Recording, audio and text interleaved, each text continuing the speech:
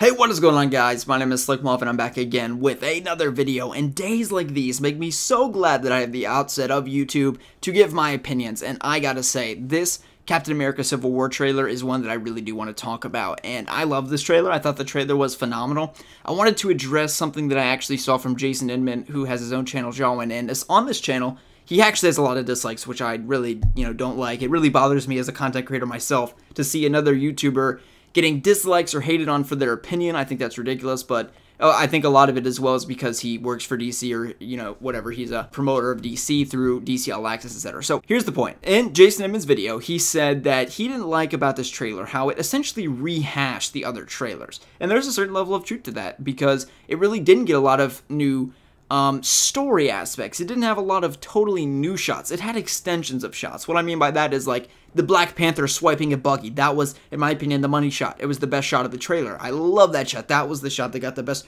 reaction from me. Now, let me just address Spider-Man, because as soon as I saw him, you guys may have seen my tweets, I was less than thrilled. I wasn't in love with it, and as I look at the stills more, I become to like it a little more and more. I don't know what it is about it. People may be saying, like, it's the eyes. I don't know what it is, to be honest with you. I just look at it.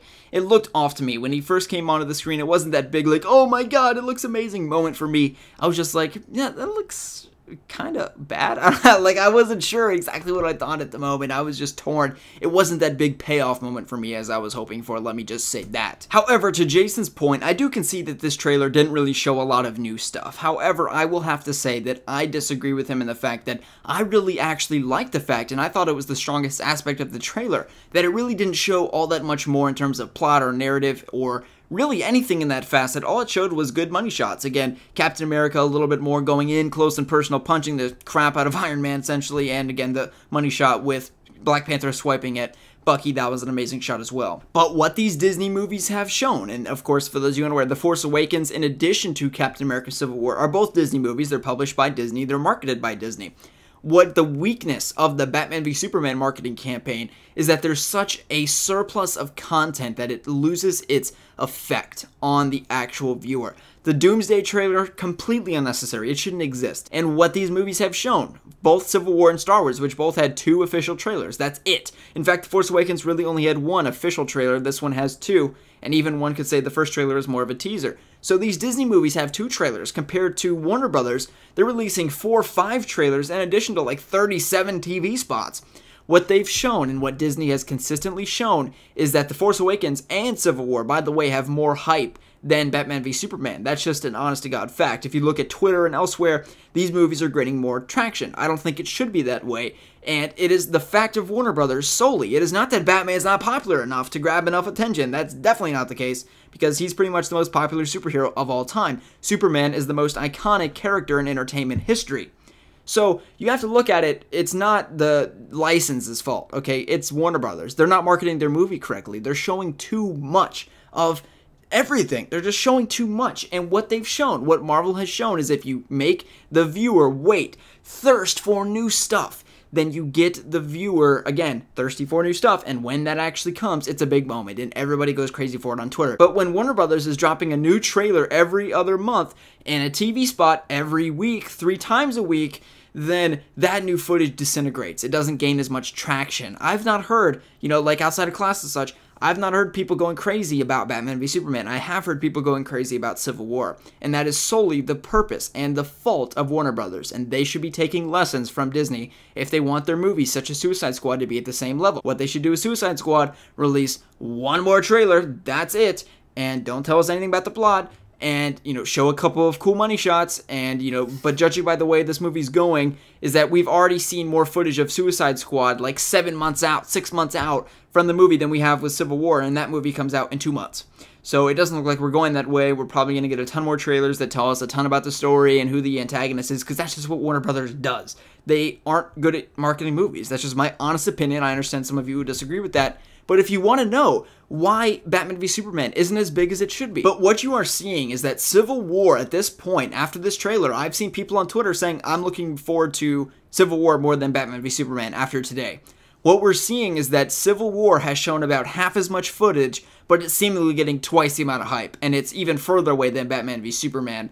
Batman v Superman has a lot of hype around it. I'm not saying it doesn't. It really, really does. And especially for us DC fans here. But you have to look beyond us. You have to look beyond the YouTube scene. What is the casual viewer looking at? Because that's what they're trying to market to. And really, I think that the casual viewer is looking at Civil War and viewing it as a much more enticing and enthralling experience in the sense that it's shrouded by secrecy, a seeming, attraction to that, I think, with the viewer. Because it worked for The Force Awakens, it worked with Civil War, and it would have worked with Batman v Superman, but they just went a totally different direction, decided to show everything about the movie, seemingly, in terms of the antagonist, and also the big money shots. When I talk about showing the movie, I'm not talking about the big plot points. I'm talking about the money shots. The Trinity standing together. Batman slamming Superman down through the glass roof. That is a money shot. And when you have a campaign like Civil War, which shows 4, 5, maybe 6 of those money shots, they are way more exciting than when you have 20 of them. So basically what I'm saying, Warner Brothers,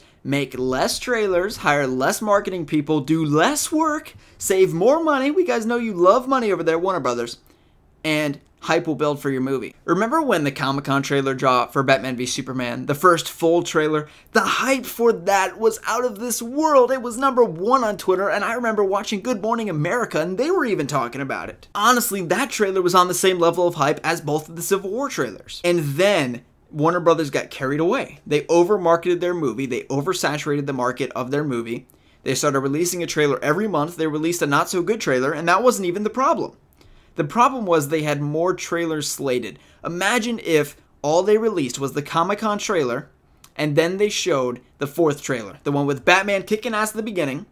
That's your big money shot there. And then that's it. You don't get any more.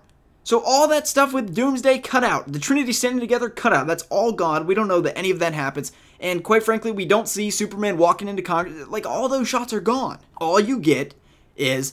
you think that Superman's shooting at Batman, you don't get reaffirmed that Doomsday's in the movie, and it's actually Doomsday doing that, and you get Batman kicking ass, so we learn that Batman's a badass, and we learn that Batman and Superman are going to try to kill each other. That's it. That's the marketing campaign. I guarantee you that Batman v Superman would be way bigger up on social media and hype and everything.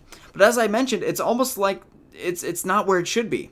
And I blame Warner Brothers, not the movie or the license. So this video turned into a rant about Batman v Superman, as some of my videos have, but you guys know I'm not pleased with the marketing campaign for the movie. I just don't think it's very good. It's been oversaturated. The market has been oversaturated, and Warner Brothers themselves are the only ones at blame for this movie, because the movie's great. We've seen reviews coming in, and it's not like we have nothing left to see of the movie. A new review or a new post from somebody said that there's 4 to 5 unseen, like super crazy, spoilery things that we've not seen anything in the trailer, like cameo appearances or events in the plot, or as such. So there's gonna be a lot to see in the movie, don't get me wrong, but all I'm saying is that Civil War has shown half of the footage and they've been twice as effective. So DC, take notes.